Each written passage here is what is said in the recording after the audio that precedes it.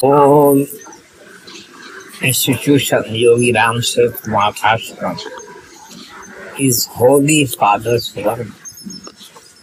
People will remember this institution for centuries and centuries. And so many times this beggar has told, anybody who enters the gate of this ashram is blessed by Father. Blessed are the people who have entered this institution. கலியுகத்தில் கண்கண்ட தெய்வமாக திருவண்ணாமலையில் அருட்பெரும் ஜோதியாக குருவின் வடிவில் பகவான் யோகி ராம்சுரத்குமார் கோவில் கொண்டுள்ளார். ஐயன் போ என்றிட நோய் விலகும், பார்த்து புன்னகைத்த மாத்திரத்தில் அச்ச மகளும், பணிந்தவர் முதுகில் தட்ட வினை விலகும், கனிவோடு கரம் உயர்த்த நல்லவை உங்கள் முகவரி தேடி வரும், ஆயிரக்கணக்கானோரின் வாழ்வை புனருத்தாரணம் செய்த புண்ணிய சீலர், உலகோர் படும் துன்பம் கண்டு தம்மை வெளிப்படுத்திக் கொண்டிருக்கும் மனித உருகொண்ட தெய்வம்.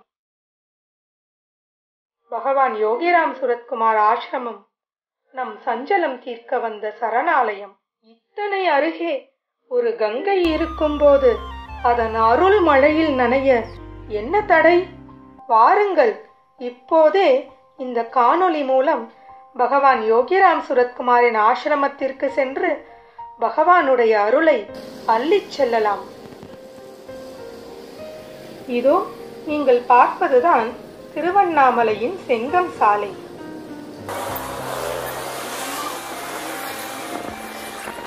இங்குதான் ரமண மகரிஷியின் ஆசிரமம் அமைந்துள்ளது.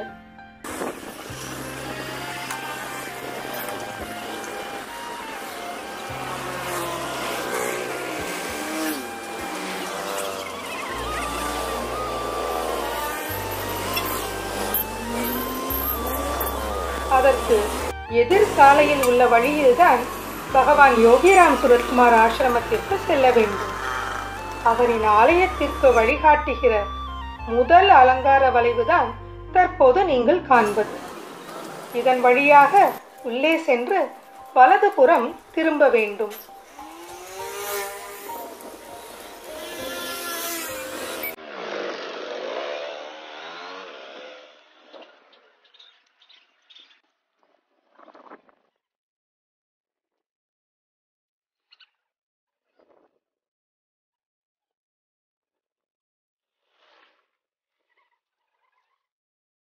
இயற்கை எழில் சூழ்ந்த இடத்தில் பகவான் யோகி ராம்சுரத்குமார் ஆசிரமம் அமைந்துள்ளது. ஆசிரமத்தின் நுழைவு வாயில் நம்மை வரவேற்கிறது. நம் பகவான் யோகி ராம்சுரத்குமார் சம்பந்தப்பட்ட அணிகலன்களும் பெருமைக்குரியவை.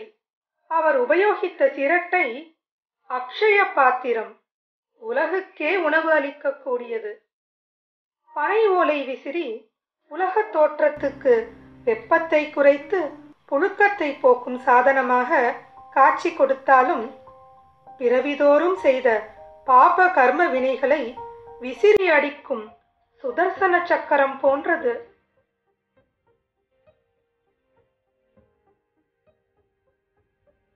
வலது புறத்தில் கங்கா, யமுனா, சரஸ்வதி, யோகிராம் என்று பெயரிடப்பட்ட கட்டிடங்களில் பக்தர்கள் தங்கும் அறைகள் உள்ளன.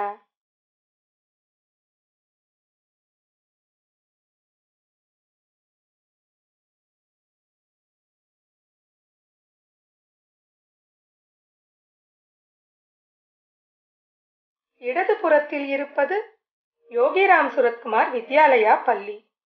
பகவான் சித்தியடைந்து ஓராண்டிற்கு பிறகு யோகி ராம்சுரத்குமார் வித்யாலயா பள்ளி துவக்கப்பட்டது.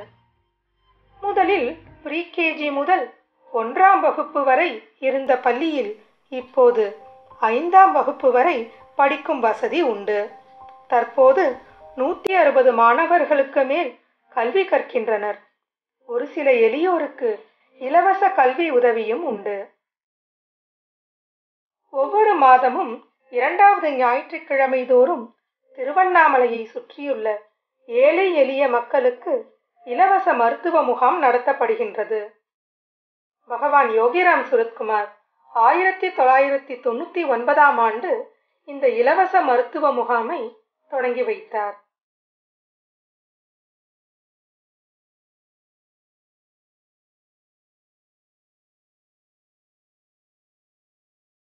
ஆசிரமத்தில் கேட்டை தாண்டி உள்ளே நுழைந்தவுடன் இடதுபுறத்தில் இன்முகத்துடன் பகவான் யோகி ராம்சுரத்குமார் நம்மை ஆசிர்வதிக்கும் படம் உள்ளது. அங்கு பகவான் யோகி ராம்சுரத்குமார் பற்றிய புத்தகங்கள், படங்கள் மற்றும் சீடிக்கள் விற்பனை செய்யும் ஸ்டால் உள்ளது. வலது புறத்தில் உள்ள ஆசிரம அலுவலகத்தில் ஆசிரம நிகழ்வுகளை பற்றியும் தங்கும் இடத்தை பற்றிய விவரங்களையும் தெரிந்து கொள்ளலாம். நன்கொடைகளை செலுத்தி ரசீது பெற்றுக் கொள்ளலாம். மிதியடிகளை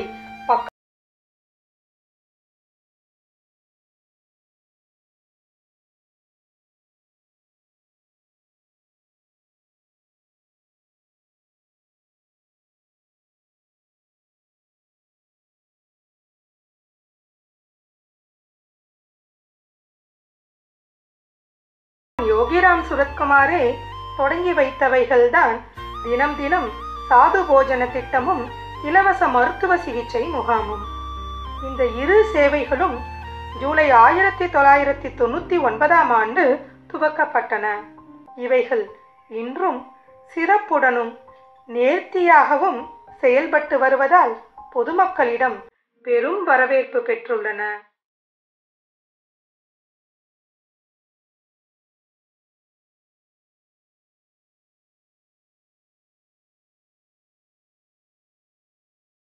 இப்போது நீங்கள் பார்த்து கொண்டிருக்கும் கீர்த்தி ஸ்தம்பம் பகவான் யோகி ராம்சுரத்குமார் 100ஆண்டு ஜெயந்தி விழாவை ஒட்டி 6/3/2018 அன்று பகவானுடைய ஆன்மீக வாரிசும் யோகி ராம்சுரத்குமார் அறக்கட்டளையின் தலைவருமான நீதியரசர் T.S. அருணாச்சலம் அவர்களால் நிறுவப்பட்டு பூஜ்ய ஸ்ரீ ஸ்ரீ நித்யானந்தகிரி சுவாமிஜி முன்னிலையில் மகாரண்யம் ஸ்ரீ ஸ்ரீ முரளிதர சுவாமிஜி அவர்களால் திறந்து வைக்கப்பட்டது.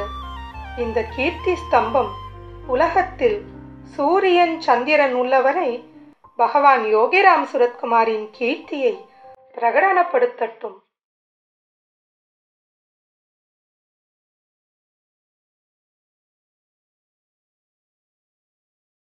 ஆசிரமத்தில் நூலகம் ஒன்று அமைக்கப்பட்டு உள்ளது. அதில் ஆன்மீகம் சம்பந்தப்பட்ட புத்தகங்கள் உள்ளன.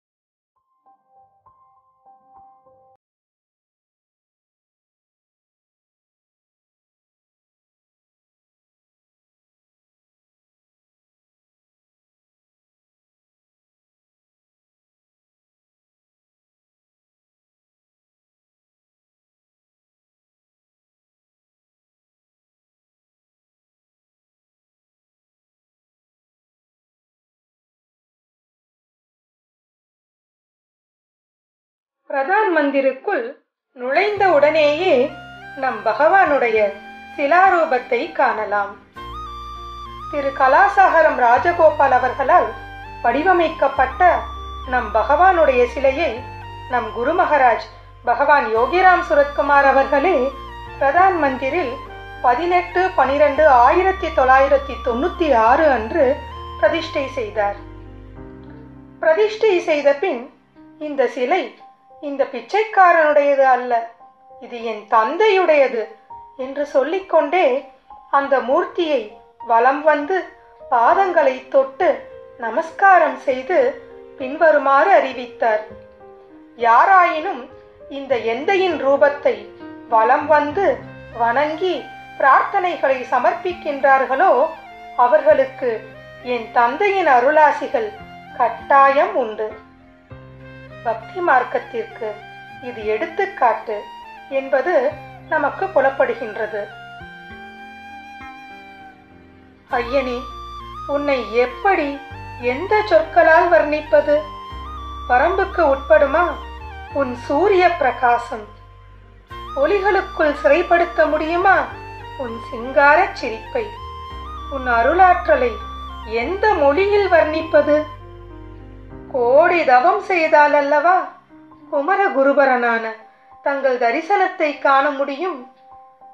அறிவின் கூர்மையை காட்டும் மூக்கு, அண்ணாமலை தீபச் சுடராய் விவரிக்கவே முடியாத தீக்ஷண்யமான கண்கள், காந்த சிரிப்பு. அந்த சிரிப்பை வேறு எங்குமே காண முடியாது. ஆம், தெய்வத்தின் சிரிப்பை அந்த தெய்வத்திடம்தானே காண முடியும். அந்த சிரிப்பு நம் உள்ளத்தின் அடித்தளத்தில் ஊடுருவி சென்று நம் ஆன்மாவையே அவர் திருவடிகளில் சரணடைய செய்துவிடும். பகவானின் அசல் ஸ்வரூபம் போன்றே புருளியாவில் செதுக்கப்பட்ட மெழுகு ஃபைபர் சிலை பிரதான் மந்திர் குடிலில் பகவான் அமர்ந்த இடத்திலேயே பொருத்தப்பட்டு உள்ளது. அது மிகவும் தத்ரூபமாக அமைந்துள்ளது. योगी रामसुरत्कुमार, योगी रामसुरत्कुमार, योगी रामसुरत्कुमार, जय गुरुराया. योगी रामसुरत्कुमार, योगी रामसुरत्कुमार, योगी रामसुरत्कुमार, जय गुरुराया. योगी रामसुरत्कुमार, योगी रामसुरत्कुमार, योगी रामसुरत्कुमार, जय गुरुराया. योगी रामसुरत्कुमार, जय गुरुराया. பிரதான் மந்திரின் தெற்கு பகுதியில் அதிஷ்டானத்தில் சிவலிங்கம் பிரதிஷ்டை செய்யப்பட்டு உள்ளது. காலையிலும் மாலையிலும் அதிஷ்டானத்தில் வேதம் ஓதி அபிஷேகம் செய்வித்து மலர் அணிவித்து வஸ்திரம் சாத்தி பின் சகஸ்ரநாம அர்ச்சனை முடிய நைவேத்தியம் ஆரத்தி எல்லாம் கிரமமாக நடக்கும். 1995ஆம் ஆண்டு பிரதான் மந்திரில் கூரையை தாங்கும் இரும்பு கட்டுமானங்களை பாரம் தூக்கும் கருவிகளால் மேலே ஏற்ற முயன்ற போது முடியவில்லை. அந்த சமயத்தில் பகவான் யோகி ராம்சுரத்குமார் அவருடைய இந்த திருவுருவ படத்தை கொண்டு வரச் செய்து இந்த இடத்தில் ஸ்தாபித்து தீபத்தை ஏற்றிய பின் மீண்டும் முயற்சிக்க சொல்ல அவருடைய அருளாசிகளுடன் சுலபமாகவே அந்த கட்டுமானங்கள் கச்சிதமாக அடித்தளங்களில் அமர்ந்தன. அன்று முதல்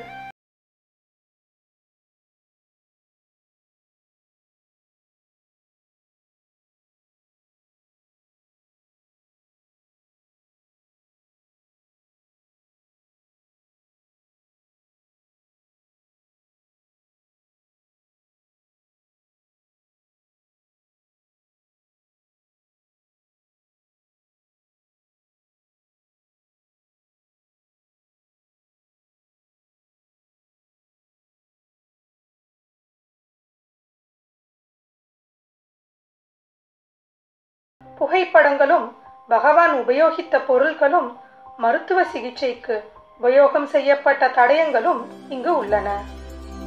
योगी रामसुरत्कुमार, योगी रामसुरत्कुमार, योगी रामसुरत्कुमार, जय गुरुराया.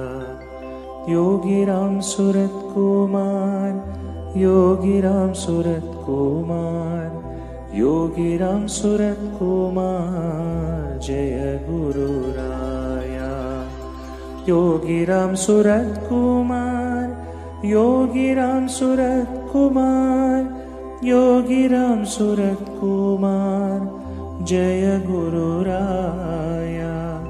योगी रामसुरत्कुमार, जय गुरुराया. சிற்றுண்டி குடில் என்று பகவானால் நாமம் சூட்டப்பட்ட இந்த இடம் மிகவும் முக்கியத்துவம் வாய்ந்தது. ஆசிரம வளாகம், கட்டுமானம், அமைப்பு போன்ற பல முக்கியமான தீர்மானங்களை பகவான் யோகி ராம்சுரத்குமார் இங்குதான் எடுத்துள்ளார்.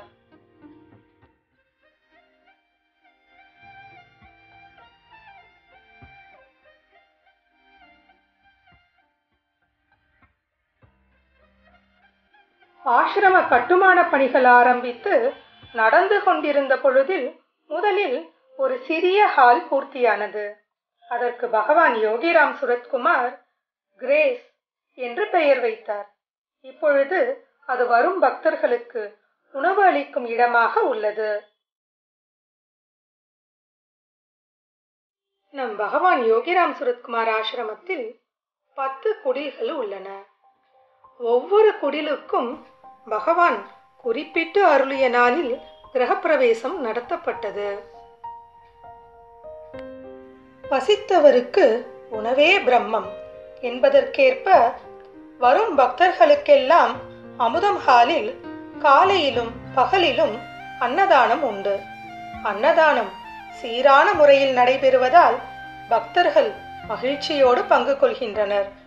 மற்றும் காலை 6 மணி முதல் இரவு 8 மணி வரை பிரதான் மந்திரில் வருபவர் எல்லோருக்கும் தொன்னையில் பிரசாதம் வழங்கப்படுகிறது. பிரசாதம் என்பது பழமோ பொருளோ மட்டும் இல்லை, அவைகளில் என் தந்தையின் அருளாசி முழுமையாக அடங்கியுள்ளது என்று பகவான் யோகி ராம்சுரத்குமார் கூறியுள்ளார்.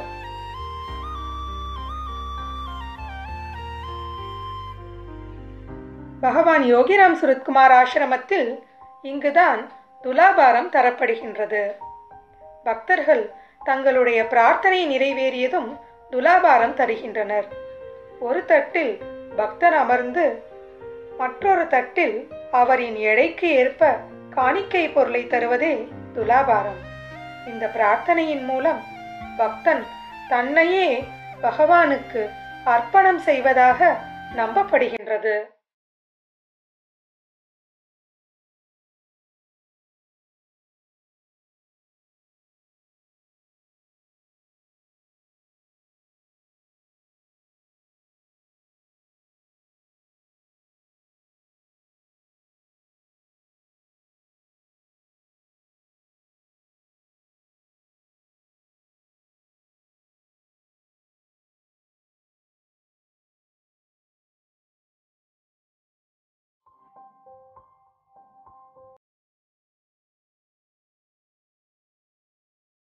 பகவான் ஜாதி, மதம், தேசம் என வித்தியாசமே பாராது அருளாட்சி செய்ததை நினைவு கூர்ந்து ஸ்வாகத மண்டபத்தில் மகாத்மாக்களின் கூடம் ஒன்று உள்ளது. ஸ்வாகதம் முதல் மாடியில் தியான கூடம் இருக்கிறது.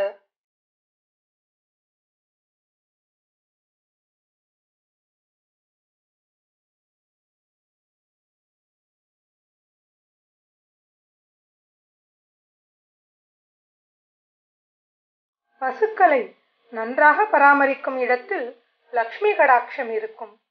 பகவான் யோகி ராம்சுரத்குமார் ஆசிரமத்திலும் கோசாலை இருக்கிறது. அங்கு மாடுகள் நன்கு பராமரிக்கப்படுகின்றன. முறையாக கோபூஜை செய்யும் வழக்கமும் இருக்கின்றது.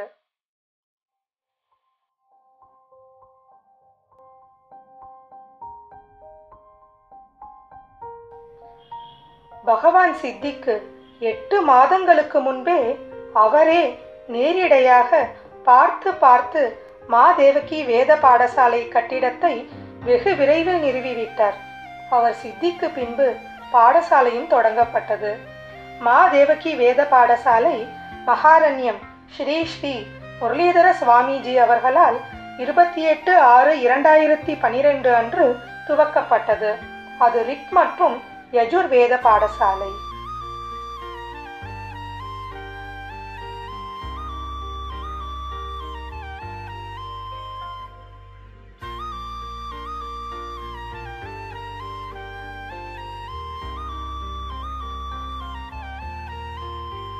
அருணை மலையை முழுவதுமாக கிரிவலம் செல்ல முடியாதவர்களுக்கு ஆசிரம கிரிவலப்பாதை பகவான் யோகி ராம்சுரத்குமார் அளித்துள்ள வரப்பிரசாதம். ஆசிரமத்தில் அமைந்துள்ள சுற்றுப்பாதையில் ஒரு முறை வலம் வந்தால் கிரிவலம் வரும் பாக்கியத்தை காட்டிலும் 5 மடங்கு அதிக பலன் உண்டு என்று பகவான் யோகி ராம்சுரத்குமார் கூறியுள்ளார். Yogi Ramsuratkumar, Yogi Ramsuratkumar, Yogi Ramsuratkumar, Jaya Guru Raya. Yogi Ramsuratkumar, Yogi Ramsuratkumar, Yogi Ramsuratkumar, Jaya Guru Raya. Yogi Ramsuratkumar, Yogi Ramsuratkumar, Yogi Ramsuratkumar, Jaya Guru Raya. Yogi Ramsuratkumar, Jaya Guru Raya. Yogi Ramsuratkumar, Yogi Ramsuratkumar, Yogi Ramsuratkumar, Jaya Guru Raya. Yogi Ramsuratkumar, Yogi Ramsuratkumar, Yogi Ramsuratkumar, Jaya Guru Raya.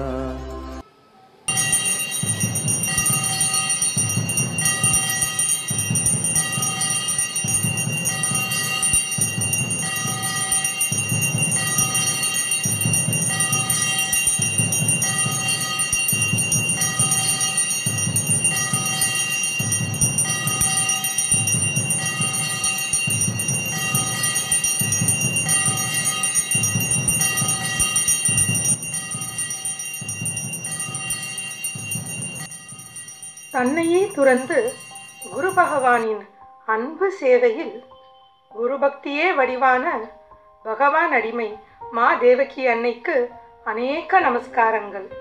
காருண்ய மூர்த்தியான யோகி ராம்சுரத்குமார் திருவடிக்கு சதா நமஸ்காரம் நமஸ்காரம். பிறவாமை வேண்டும், அப்படி பிறந்தால் பகவான் யோகி ராம்சுரத்குமாரை மறவாமே வேண்டும் என வேண்டி அவருடைய கமல பாதங்களில் அனந்த கோடி நமஸ்காரங்களுடன் இந்த காணொளி சமர்ப்பிக்கப்படுகின்றது. ஜெய் யோகி Ramsuratkumar. Yogi Ramsuratkumar, Yogi Ramsuratkumar, Yogi Ramsuratkumar, Jaya Guru Raya. Yogi Ramsuratkumar, Yogi Ramsuratkumar, Yogi Ramsuratkumar, Jaya Guru Raya.